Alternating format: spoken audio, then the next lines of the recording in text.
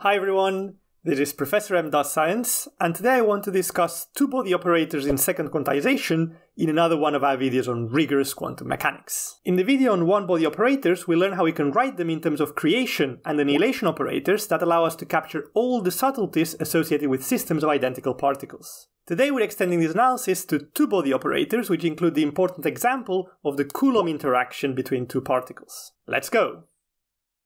This is the second video on how to write down operators using second quantization, and the focus is on two-body operators today.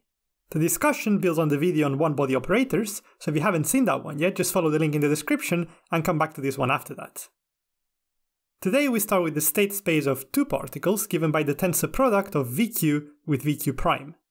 We also consider an operator G QQ prime that acts on this two-particle state space. For a system of n particles, the total state space is given by the tensor product of all single particle states, of which this two-particle space is a subspace. For the operator, we can promote G QQ prime to act on the full state space in the usual manner by considering its tensor product with the identities of all other single particle states, but as always we simplify the notation and omit the identity operators. Operators like G here that act on two particles at a time include the important example of the Coulomb interaction between two charged particles. If we now move to a system of n identical particles, we know that exchanging any two particles leads to exactly the same physics, so that our state space is no longer V, but instead a subspace of V spanned by totally symmetric states for bosons or totally antisymmetric states for fermions. In a similar fashion, the operators that act on a system of identical particles must stay the same when we exchange any two particles, which means that we must work with totally symmetric operators on the particle exchange. In the case we're looking at today of operators that act on two particles at a time, we obtain a symmetric operator capital G by setting it equal to 1/2 sum over q and q prime from 1 to n of G QQ prime, and we insist that q must differ from q prime. This sum runs over all QQ prime pairs from 1 to n, so that the action of this operator doesn't change when we exchange any two particles. We have to insist that q is different from q prime, because a term where they are equal is in reality a term that acts on a single particle, and that is already covered in the video on one-body operators. In this expression for G, we have included a factor of 1/2 here, but this factor is just a number, so it doesn't really change any of the physics of particle exchange. We could have picked any other constant and the physics would be the same, but we choose a half because it leads to more convenient mathematical expressions down the line. An operator like capital G acts on all n particles. However, it is made of individual operators that only act on two particles at a time, and an operator like this is typically called a two-body operator. Similar to what we saw for one-body operators, working with two-body operators in first quantization leads to a very large number of terms, which makes mathematical manipulations cumbersome. Therefore, the objective of today's video is to write a two-body operator in second quantization in terms of creation and annihilation operators. If you remember the video on one-body operators, the derivation there used the symmetrized and unsymmetrized tensor products, which made it rather long and tedious. Today's is much simpler, because it builds on the results we already got for one-body operators. Instead of dealing with symmetrized and unsymmetrized tensor products, today we're going to deal directly with creation and annihilation operators. This will actually be very good practice for us to become more familiar with manipulations involving creation and annihilation operators, which is something essential when we work in the second quantization formulation of quantum mechanics. In fact, this is precisely the very first thing we're going to do. We start by playing around with creation and annihilation operators to derive a very useful result that we need later on. Here I have the commutation relation for bosons and the anti-commutation relation for fermions. Two things about these expressions. First, I am replacing AUI dagger and AUI by AI dagger and AI, like we have done a few times before to simplify the notation, and all that happens is that we implicitly understand that we're always working in the same basis. Second, we typically use the letter A for creation and annihilation operators of bosons and the letter C for fermions. However, today we're going to use the letter A for both types of particles, so we replace CI and CI dagger by AI and AI dagger for fermions. We do this because we're going to write compact expressions that are valid for both bosons and fermions as long as you remember the correct commutator or anticommutator algebra for each type of particle. Let's start with bosons. We can spell out the commutation relation as AK AJ dagger minus AJ dagger AK equals delta JK.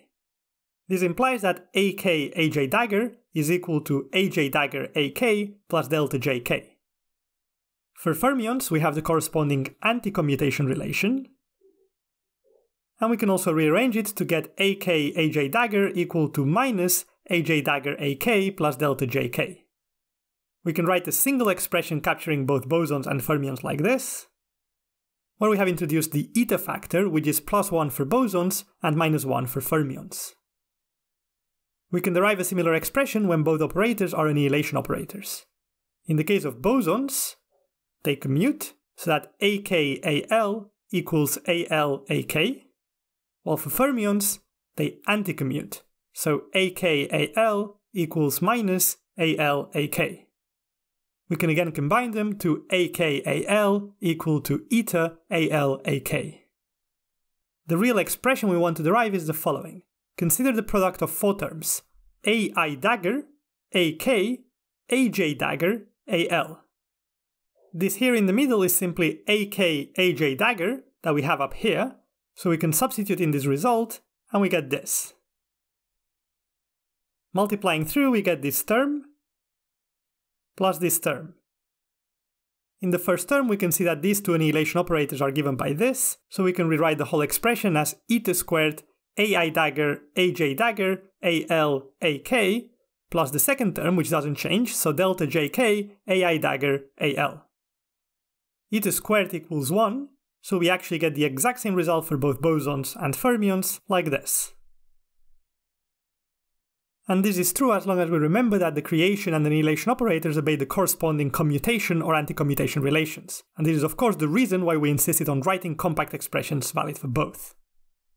These sort of manipulations are extremely useful when working in second quantization, so you should be comfortable with them. You never need to remember any of these relations. All you need is to be confident in the manipulation of these operators so that you can derive them quickly when you need to. Moving forward, what we will need today is that this product of 4 operators here is equal to this sum over 2 terms here. So now let's move to the real point of the video, which is to write a 2-body operator in second quantization. Let's start with a special case. Let's imagine that the 2-particle operator GQQ' can be factorized such that it is equal to the product of 2 single-particle operators, FQ times HQ'. As we discussed at the beginning of the video, we write the totally symmetric 2-body operator G as equal to 1/2 sum over Q and Q' of GQQ' for Q different from Q'. We can then substitute the assumption we're making up here about the factorized form of the 2-particle operator, and we can write it as 1/2 multiplying sum over Q of FQ times the sum over Q' of HQ' minus the sum over Q of FQ HQ. You should convince yourself that this expression is correct, but very briefly, the original sum omits the terms when Q equals Q'. In this first term here, we have all possible cross terms, and this includes Q equal to Q'. So what we need is this second term here that removes the Q equals Q' term. Before moving on, we also know that this here is the product of 2 operators acting on the same state in subspace VQ, so we can write it as FH sub Q to emphasize this fact, and you can think of FH as another operator that is the product of the first 2. With this in mind, each of these 3 terms here, here, and here are now simply 1-body operators.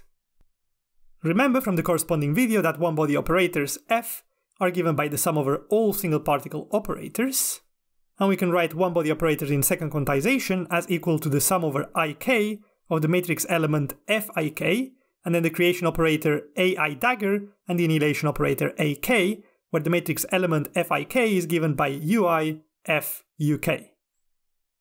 Using this result, we can write G as equal to 1/2, then the sum over IK of FIK AI dagger AK, sum over JL of HJL AJ dagger AL, minus sum over IL of the matrix element of the product FH with indices IL times AI dagger AL.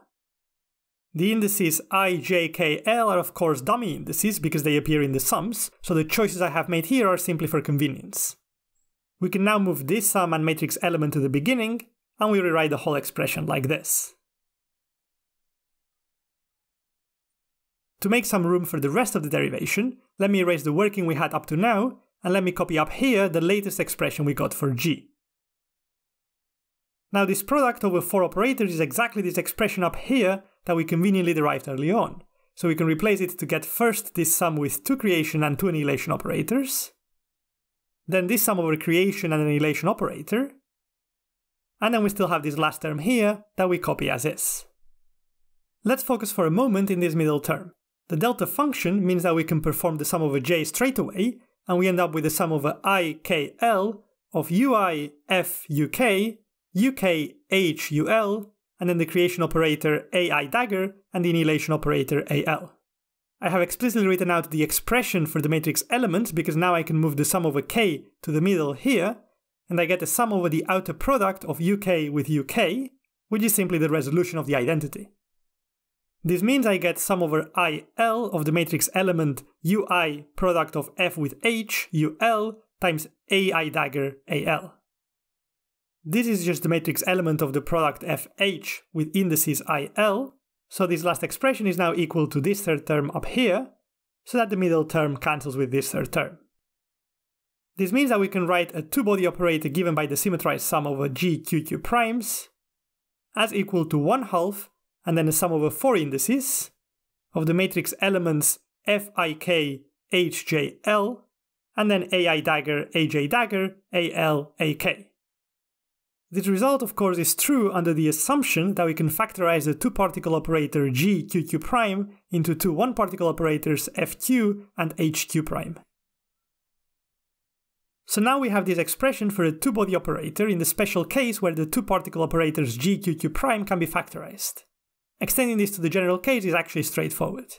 We can always write a general two-particle operator gqq' as an expansion over products of one-particle operators with some expansion coefficients. The factorization up here is just a special case of this general form, in which all expansion coefficients C are 0 apart from one of them. You should convince yourself that you can always write any two-particle operator like this, but just to give you a simple example, consider a one-dimensional two-particle operator that has a harmonic form, x1 minus x2 all squared, which is a very common potential in physics. So how can we write it as a sum over products of one-particle operators? In this simple example, we can expand the square to get these four terms. Each of the terms is a product of some power of x1 and some power of x2 with some coefficients in front, so it is indeed of this form here. So let's go back to the two-body operator g. First it is equal to this. Replacing the expression here of gqq' in this sum, we get this. We can now move the sum over alpha beta to the front, and we get this rearranged expression. Each of the terms in the sum for any alpha or beta is of the same form as this term up here for the product of two one-particle operators. This means that we can use the result we got for the special case when the two-particle operator could be factorized, and we get 1/2 sum over alpha beta of the expansion coefficients, and then sum over ijkl of the matrix elements of f alpha and h beta, and then the sequence of four operators ai dagger, aj dagger, al, ak. For the final step, we first need to consider the matrix elements of the two-particle operator gqq'. We write them as gijkl and set them equal to this bracket in the two-particle tensor product space. Replacing the expression up here for gqq', we get sum over alpha beta of c alpha beta of the matrix element of f alpha times the matrix element of h beta. This expression for the matrix element is precisely what we have up here if we combine the sum over alpha beta of c alpha beta together with these two matrix elements. What this means is that we can replace all the terms that depend on alpha beta by the matrix element gijkl, and this is precisely what we will do in the final slide. So as promised, we can finally write the two-body operator g. It is a symmetric operator given by this sum over all pairs of particles, and we can write it as equal to 1/2 sum over ijkl of gijkl, ai dagger, aj dagger, al, ak. And gijkl is the matrix element of the two-particle operator in the corresponding two-particle tensor product space. So this is the final answer. This is how we write down a two-body operator in second quantization. The expression is valid for both bosons and fermions, and although today we have been using the symbol A for both, in general we will go back to using A for bosons and C for fermions. So before we wrap up, how can we conceptually understand what the operator does? We start with two particles in states k and l, and end up with two particles in states I and j, and the matrix element tells us the amplitude associated with this transition. If we compare this interpretation to the one we discussed in the video on one-body operators, we see that they are very similar. One-body operators induce transitions of single particles from one state to another, whereas two-body operators induce transitions of pairs of particles from two initial states to two final states. The very last thing I want to note is that the order of the terms is important. In particular, the matrix element here has the order KL, whereas here the order is LK. Of course, this doesn't matter for bosons because AL and AK commute, but it matters for fermions because they anti-commute, so there is an extra minus sign if you exchange the order of the terms. One- and two-body operators pretty much cover all the operators that you'll encounter in physics. When written in second quantization, they provide a very compact form and a very powerful formalism to study systems of many identical particles. And I encourage you to check the many applications of second quantization in the videos linked in the description. If you liked the video or would like to send me suggestions for future videos, please subscribe.